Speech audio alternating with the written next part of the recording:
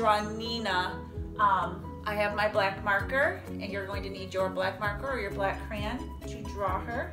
I'm going to take my lid off, and I'm going to get ready to draw Nina. Remember, we start at the top, and we draw her head first, which is either a circle or an oval shape.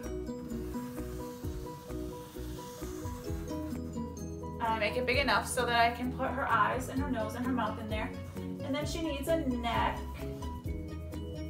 And then I'm going to use a triangle for her body. And then I need what? I need some legs, right? So I need to put 2 rectangles. And then she needs some arms. So I'm going to put 2 rectangles up here as well. Now her feet are going to be ovals. On the bottom, ovals. And I'm going to give her some shoelaces.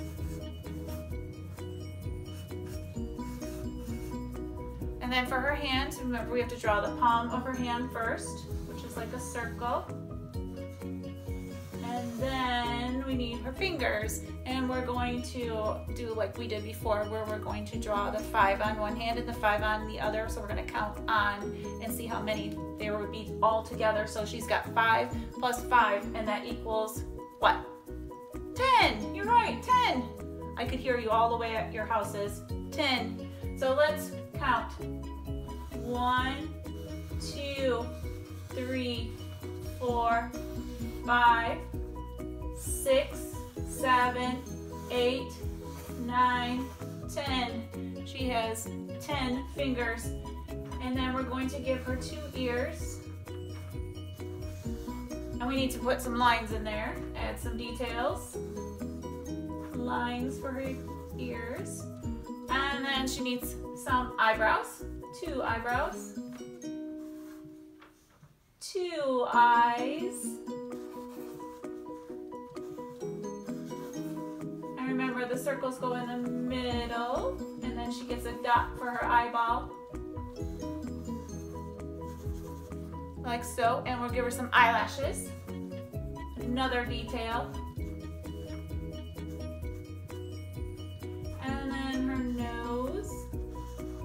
Remember, she can have eyelashes on the bottom too, because we have eyelashes on the bottom. And if you remember, the eyelashes we have are to keep the dirt out of our eyes so they don't get scratched. And then Nina needs a big smile. She's always smiling. You can give her lips, you can put teeth in there, whatever you want to do.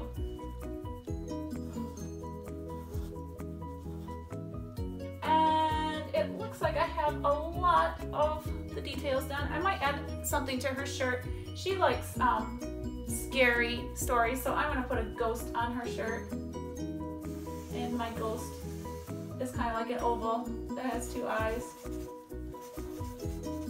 And a big mouth that says boo. I might write boo on her shirt too, just to be silly. You do not have to draw a ghost, and you do not have to, you can design your shirt for Nina any way you want to. You can put flowers on there, you can do a pattern. I just chose to do a ghost. So now I'm going to put ground underneath because she can't fly. She has to have something to stand on. And then I might put, I don't know, a flower over here. You remember how you make flowers, the triangles for the leaves, and then circles around the circle for the flower.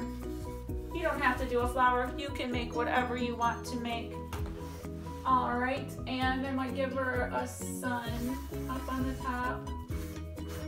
Add some more details to the background. And anything else you want to do. Also, I'm going to write Nina's name. It only has 4 letters. So let's write Nina. N is a capital letter first, uppercase letter, and then a lowercase I, a lowercase n, and a lowercase a. Nina. All right, and Nina has kind of shorter hair. She also wears her hair a lot of times off the side of her face a little bit. So I'm gonna give her a couple of those. And then her hair is not very long. I'm going to color that in brown because Nina has brown hair.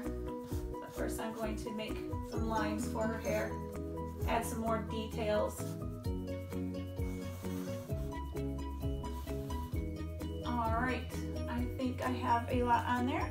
I'm going to color her skin with my peach crayon. If you remember, it's skin color. And then Nina's eyes are brown. I'm gonna dump my crayons out here so I can see what I got going on here. Her hair is brown, so I'm gonna color her hair brown. And then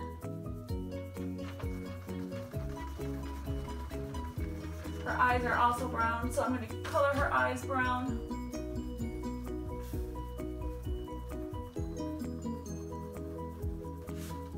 I'm going to finish coloring my picture. You can start on yours, and I can't wait to see your pictures posted in the comments below. Bye, friends. Next, we'll draw Philip.